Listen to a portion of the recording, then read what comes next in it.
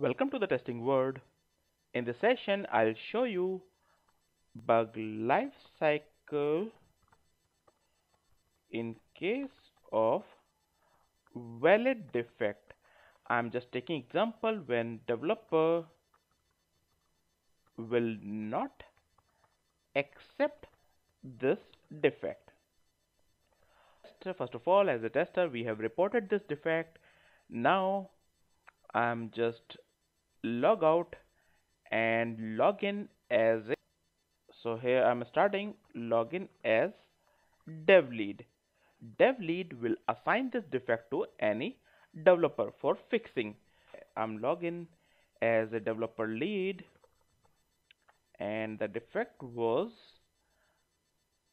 MYP22, which is reported by the tester. So as a developer lead, I want my developer to fix this issue. So I'm just assigning this defect to, as of now it is assigned, I'm assigning it to my developer, so my senior developer, just assigned. So now I have assigned this defect to the developer. Now developer login and verify this defect is valid or not. So as I'm log out as a team lead and log in as a developer, I'll show you what is the role of the developer over here. So TW, so logged in as a developer and that issue is assigned to me. So I just click on this and I'm following what all the steps which are given by the tester. After following the steps, I think that's not a defect. I'm not accepting this defect. So I'm putting my comment like this is not reproducible in my environment. We are getting expected result, means developer is not accepting that's a defect. So developer put its comment and just rejected, and after rejection developer is assigned back it to me like I am a so assigned back to tester, so TW tester2. Now my bug is rejected by the developer, so I'm saying developer rejected my defect. So I just logged out as a developer and now tester is going to be logged in. So as a tester, I'm just log in and this MYP22, I'm going to this defect which is rejected by developer. As a tester, I'm understanding what all the comments developer has given. Developer saying like that is not reproducible in his environment. Now what as a tester I'm going to do? So because developer says it is not reproducible, it is working fine, should I close this defect? It depends on are we satisfied with the developer comment. I'm taking example, yes, I'm satisfied with the developer comment. Satisfied with developer comment. So if I'm satisfied with the developer comments, what all the information that developer has given, now I know that's not a valid defect, so I'll close this. We'll click on the close.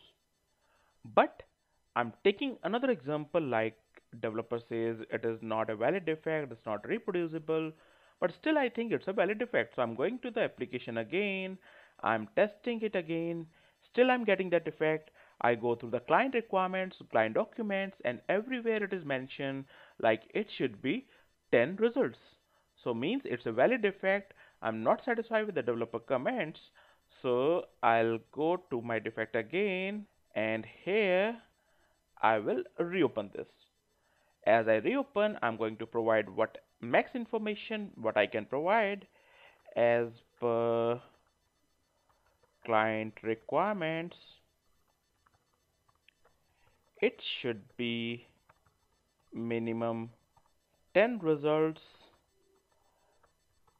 we are getting 4 results only, which is a defect, valid, defect.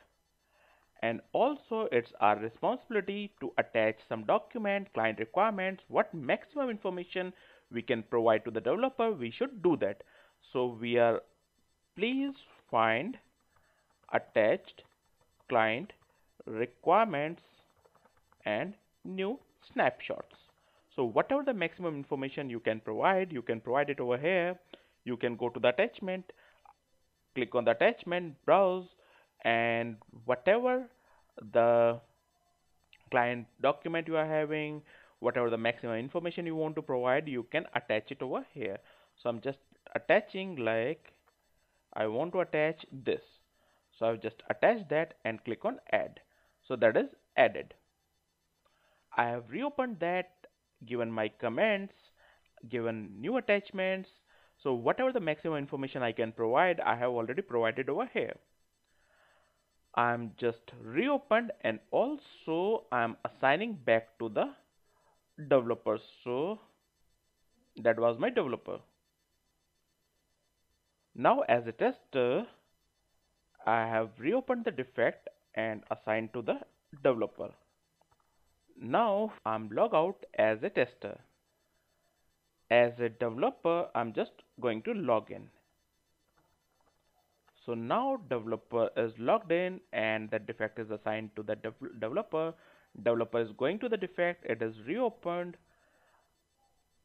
Yes, now developer gone through all the new attachment I have given, all the comments, and now developer is satisfied. Yes, it's a defect.